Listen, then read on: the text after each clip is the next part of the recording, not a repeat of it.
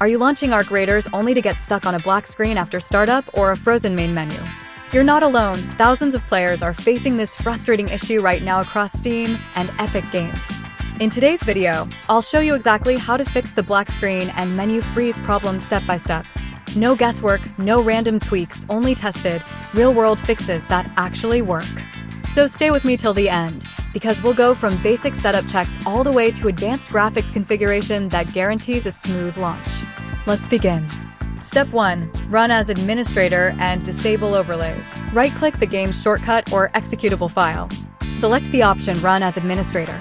If this solves the problem, you can make it permanent by right-clicking the executable, choosing Properties, navigating to the Compatibility tab, and enabling the Run this program as an administrator option.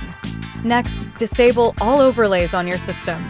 This includes Steam overlay, GeForce Experience overlay, Discord overlay.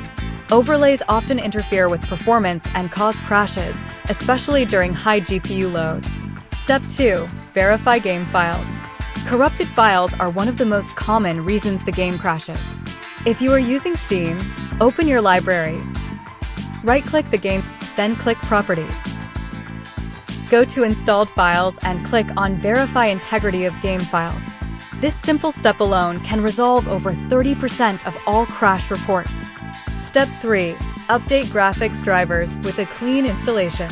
Outdated graphics drivers can cause instability. Visit the official website of NVIDIA or AMD, depending on your graphics card. Download the latest stable driver available for your system. When installing, choose Custom Installation. Then check the option to perform a clean install. Avoid using beta drivers unless they are officially recommended. Step 4. Increase virtual memory or page file size. If the game crashes a few minutes after launch or during autosaves, your system may be running out of memory. To manually increase virtual memory, follow these steps. Open the Windows search bar and type Advanced System Settings. Go to the Performance section, click on Settings, then the Advanced tab. Click on Virtual Memory and then Change. Uncheck the option that automatically manages paging file size. Select the drive where the game is installed and set the initial size to 4096 megabytes. Set the maximum size to 8192 megabytes or more, depending on your available storage. This fix is especially useful for systems with 16 gigabytes of RAM. Step 5. Disable simultaneous multithreading or SMT for AMD processors. If you are using an AMD Ryzen processor and experiencing random crashes during driving or combat, this step may help. Enter your computer's BIOS settings during system startup. Find the option labeled Simultaneous Multithreading or SMT and disable it temporarily. Many users have reported up to 30% fewer crashes after making this change. Step 6. Enable game mode and GPU scheduling in Windows. First, open Windows settings and go to the gaming section. Enable game mode. Next, go to graphics settings. Turn on hardware accelerated GPU scheduling. Then scroll down and click on the game and set its graphics performance preference to high performance. This ensures that Windows prioritizes the game over background processes. Step 7. Use launch parameters and perform a clean boot. On Steam, right-click the game and go to Properties. Under Launch Options, paste the following line: --launcher--skip space --skip start screen space -novx.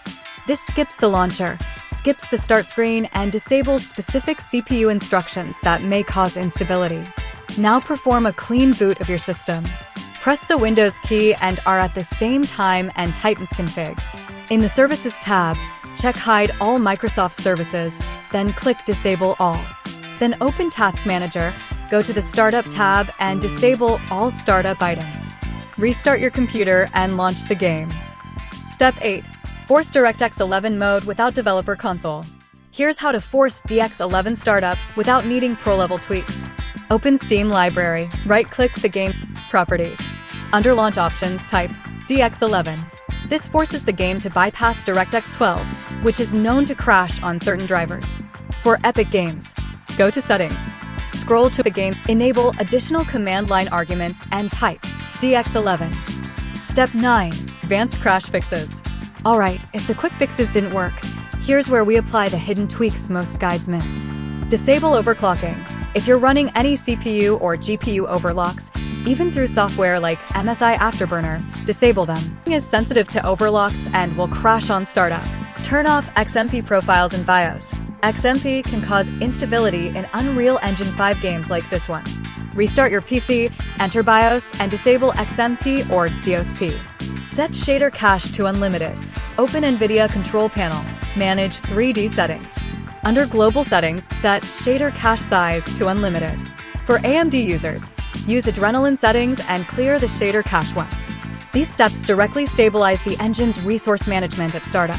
Step 10. Run as administrator plus compatibility mode.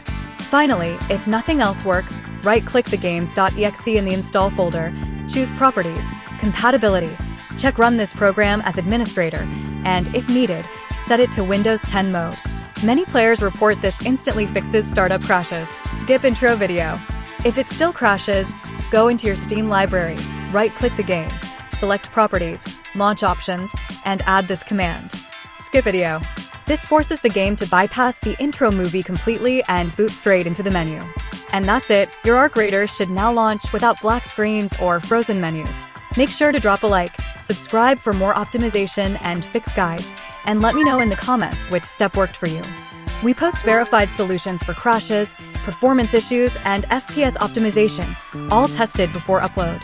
Thanks for watching, and I'll see you in the next one. Never slow up, no I don't take shit. I got no love for the fakeness. If you wanna play tough and wanna hate this, I'll always show up and make a statement. I don't ever slow up, no I don't take shit. I got no love for the fakeness. If you wanna play tough and wanna hate this, I'll always show up and make a statement.